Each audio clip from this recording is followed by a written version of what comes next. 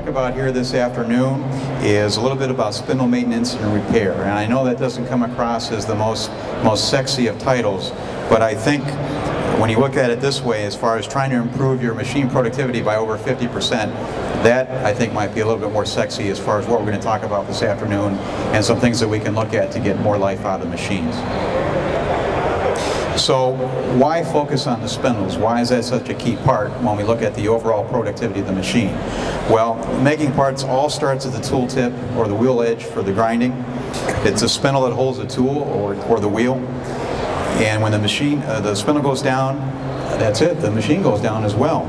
So how do we keep the spindle from going down? Where can we start? What can we look at? I'm going to go over some issues tied to vibration, issues tied to contamination, and also related to impact and collision. I'm going to handle these in reverse order as we go through here. So when we think about impact and collision, we're not talking about just the spindle hitting the machine bed by accident or something to do with machine programming or things along these lines. These, of course, are pretty straightforward. But what we can get into, though, is also the spindle can be essentially have an impact or a crash even when we're not in the machining process. And I'll explain that here. For instance, I mean, these are real-world examples here. Mounting of the spindle. When you want to fine-tune the position of the spindle in the mount, it's not usually good to go to this type of extreme. So we have to be careful on how the spindle is being mounted so that we take into account not only about the spindle being hit or impacted this way, but also in relation to where we are with the bearings that are inside the spindle. This is key as well. The other thing that's tied to impact or collision is when we look at issues tied to tool change.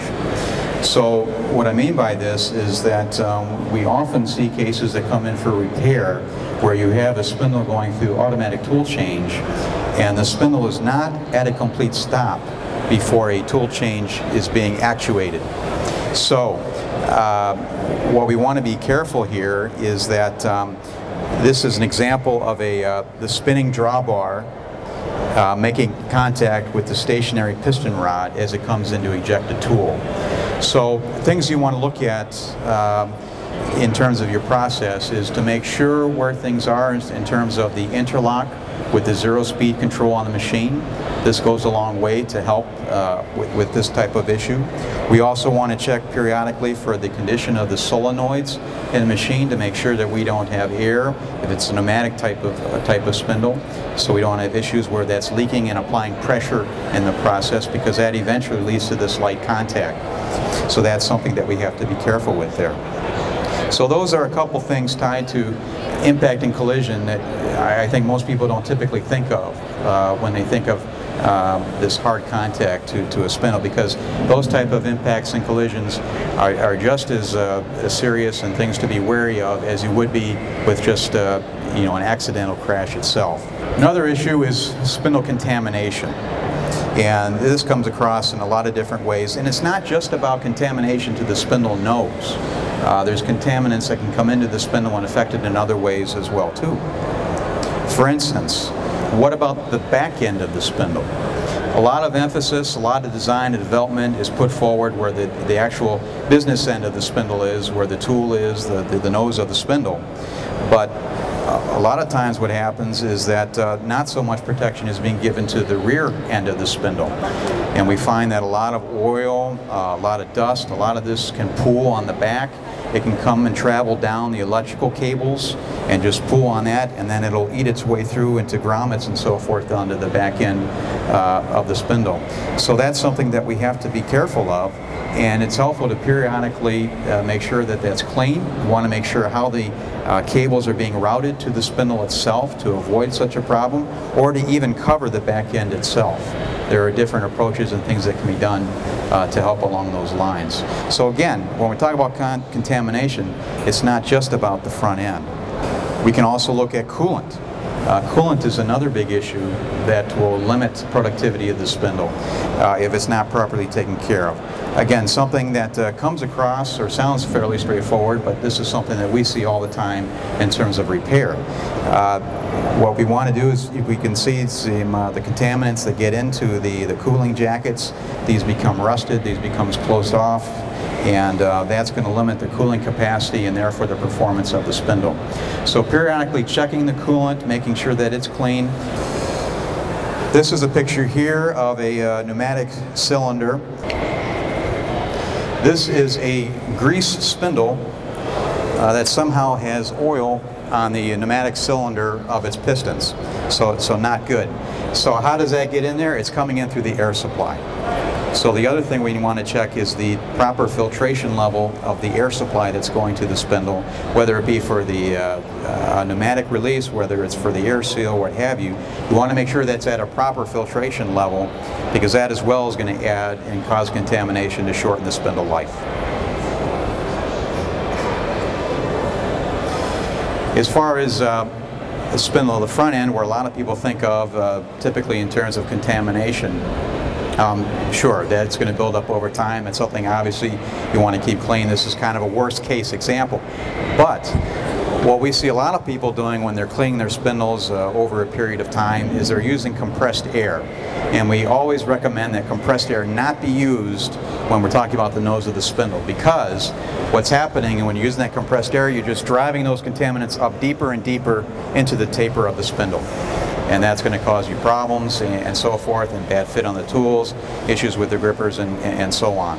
So we always recommend that instead that you use a vacuum, and you put that off to the side and below, and that'll draw it across and it'll keep it out of the taper. And just a simple thing like that really can extend spindle life by quite a bit. The other thing, as far as contamination, as far as the air seal goes, is that we recommend that air seal be on not just during cutting, but to also have that air seal on a little bit before operation, and also for 2 to 3 minutes after. And that's just for the dust particles to settle that are in the air that follow your typical cutting process, so that that isn't getting drawn up into the taper of the spindle due to convection. So that's something that we see all the time as well, as far as things that get sucked up into the taper. That's the typical reason for what's happening. And then vibration. Vibration seems to be this catch-all for explanation that people have issues with the spindles. You know, why did it fail? You typically hear just, well, due to high vibration. Well, vibration is just an end result. It manifests itself in a lot of different ways, and there's various things that you need to consider. So when we talk about shake, rattle, and roll, we don't want to be like Elvis. We're looking for ways to keep that smooth as we can and to keep the process going. For instance, a typical repair or a spindle that needs service, you'll hear that the bearings failed. Okay, now I did not list that in the 3 things as a topics today, because again, bearing failure is typically an end result. It's not a cause, or it's not a symptom. It's basically they're manifesting some other issue that's either related to the machine or with the spindle itself. So when you find issues with the bearings in a spindle, it's important to know which bearings. Is it the front? Is it the rear? Is it both? That has a lot to do with how you can help to expand the spindle life operating on the machine. For instance, if you find that primarily it's the rear bearings that are failing in an application, that generally lends itself more towards one type of vibration issue tied to fixturing or mounting in the machine, something like this. Again, I'm speaking in broad terms.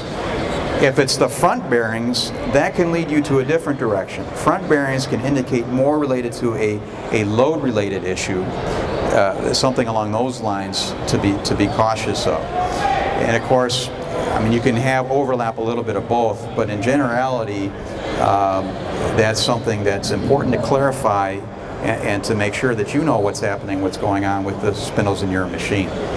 Some tooling is more obvious than others, that the issues that people have.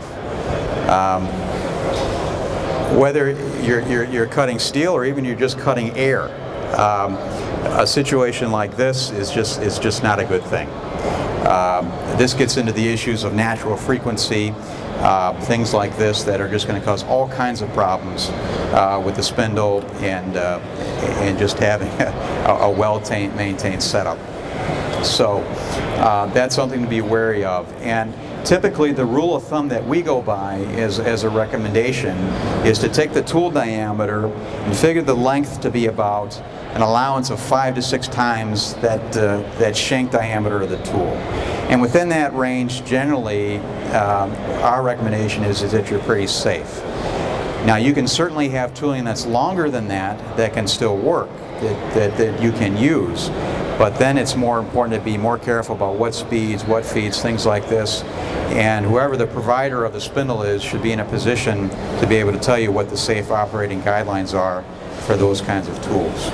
And then that gets into issues of single tip tools and odd helixes and things like this.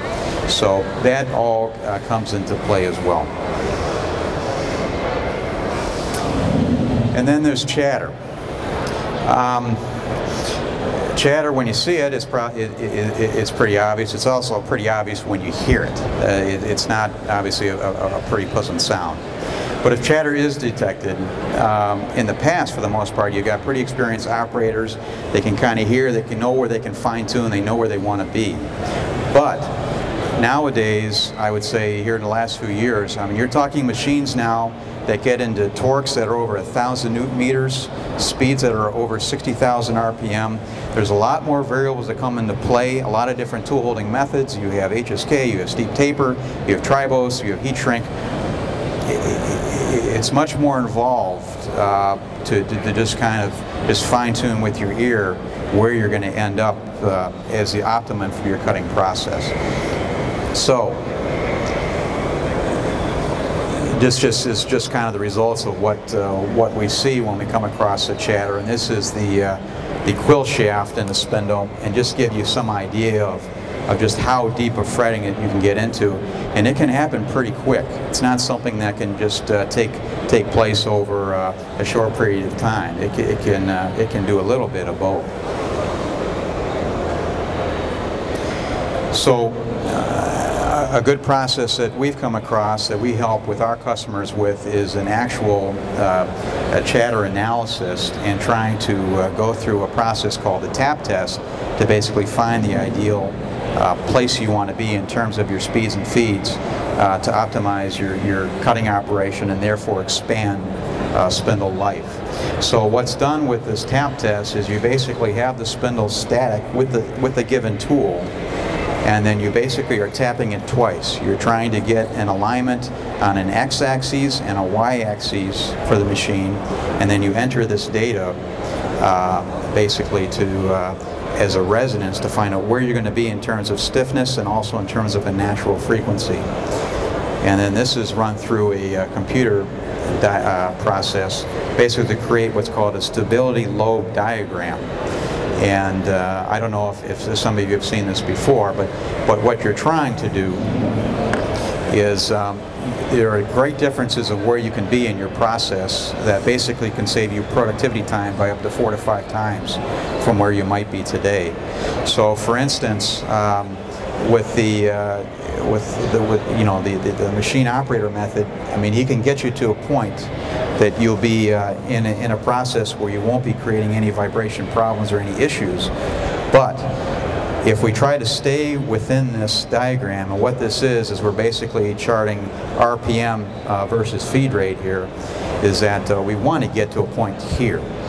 So we're safely under a vibration level that would be considered an extreme, and this will keep us within the given limits of what the variance can take and get you to a level that's at least 2 to 3 times more than where you might be today. So, and that's a pretty, the equipment is pretty sophisticated, but the actual test itself doesn't take that much amount of time, and the savings are tremendous. So, you know, the chatter, that's reducing the productivity, it's reducing the spindle life, and by using that process with the lobe diagrams, you can really optimize where you want to be for your different processes. And that's going to work for your milling, it's going to work for drilling, and it's going to work for grinding. So all that comes into play to help to increase the spindle life. And the bottom line is that the more spindle uptime you have, it's the higher productivity it comes across, and it affects your overall bottom line.